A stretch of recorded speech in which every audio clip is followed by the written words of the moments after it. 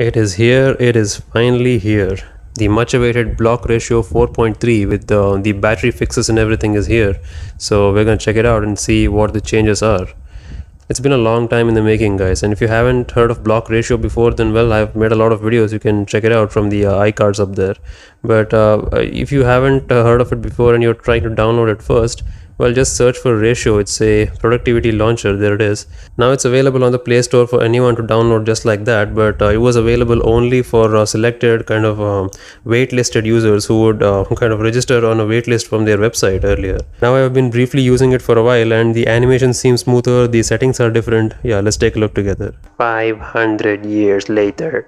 So that's the Ratio 4. I mean, the home screen is essentially the same. I'm just going to go ahead and set it as my default home screen because I'm going to be using that from now. That's basically what you will get. I mean, it will automatically categorize apps into these different sections which are called drawers. I mean, I've done a full walkthrough video. I'm not going to do the same thing again. But that's how you would typically install it. And I think you can immediately see that the animations have gotten a lot faster. I mean, if you have used it before, that is, you would easily be able to tell that the animations are much quicker and a lot more snappier now. Let me switch over to my other device where I have completely set this up and we'll go over the features. Okay, well, this is my typical user interface. I'm gonna switch over to something that's a little bit lighter so you can easily see. Right off the bat, you see some time markers over there right next to your individual drawers, and well, you guessed it, they are basically the amount of time that you spend inside each drawer, and there's even a time over the individual app itself. And of course, that's the notification pill that's blinking over there, and it tells you how long you've spent on each app. Like for example, I have spent 32 minutes today on YouTube Studio answering your comments. There's one there. 45 minutes on entertainment apps. I mean, I do watch a lot of YouTube. 0 on finance, huh? Well, yeah, I mean, obviously, if you want to use a finance app, that means you need to have money in your bank account. Only 9 minutes of social media. Wow, I'm proud of myself. You probably can't tell this over this 30 FPS video, but the interface is definitely a lot more smoother. Like the animation frame rates have increased a lot. Now the display on this phone isn't anything special. It's still a 60 Hz display. But here's a secret that many companies don't tell you. The refresh rate of your screen doesn't exactly tell you how smooth your screen is. It's the refresh rate of the animation on your screen. For example, this animation wasn't this smooth before because there were physically no frames supporting its smoothness.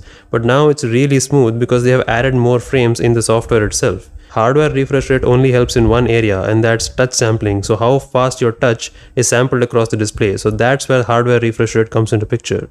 Doesn't matter if you have a 90 Hz, 120 Hz, 165 Hz display, if the app you're using doesn't support high refresh rate. So remember that when you're buying a phone next time.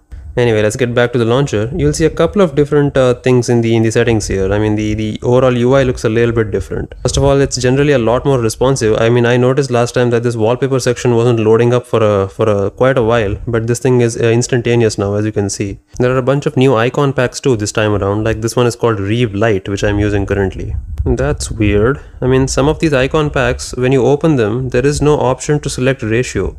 Like there are a bunch of other launchers listed, but I don't see Blloc Ratio anywhere.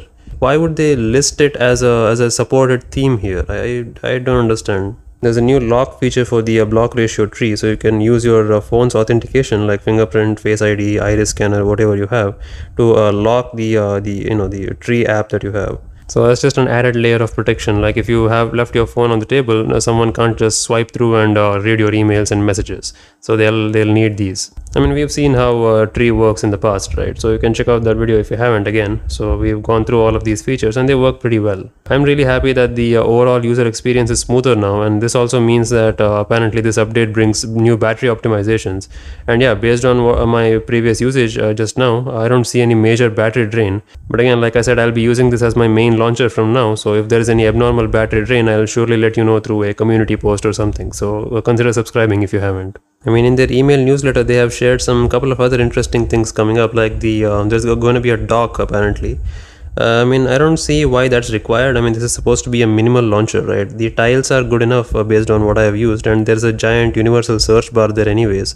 So we're going to see that in a coming update, I guess. I mean, sure, some people might have requested it. I mean, that's the thing I like about Ratio. It's a community-driven universal launcher, right? So they take into account a lot of things, like user input is of great value here. A lot of companies take their customers for granted these days, and the fact that this company is taking so much care into tailoring an experience to their users, well, that's really refreshing to see, isn't it?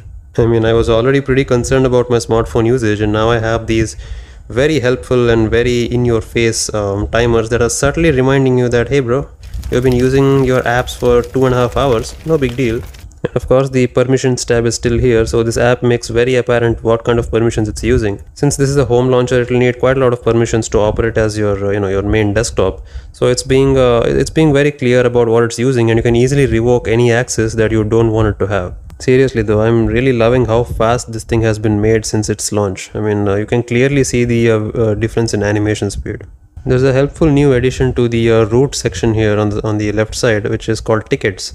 Well, it's exactly what you think. It's tickets of all the flights or anything that you have booked on your phone. Flight tickets, lol. Traveling in 2021.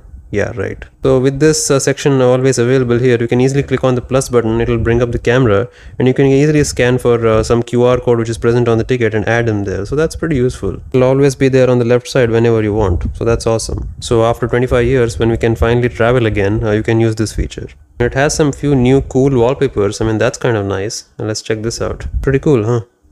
Well, you get the idea. There were a bunch of few welcome changes, but the most important one is the battery optimizations that they're promising. Again, from initial impressions, it seems very promising, but I'll use it in depth and I'll let you know if I have any further updates. But I think it's going to be much better than what we had in its early days. Again, Blloc Ratio is freely available to download from the Play Store, so you can check it out yourself. If you have any further questions that you would like me to cover or anything like that, leave them in the comments. I'll answer them. Alright, I'll see you next time. Cheers.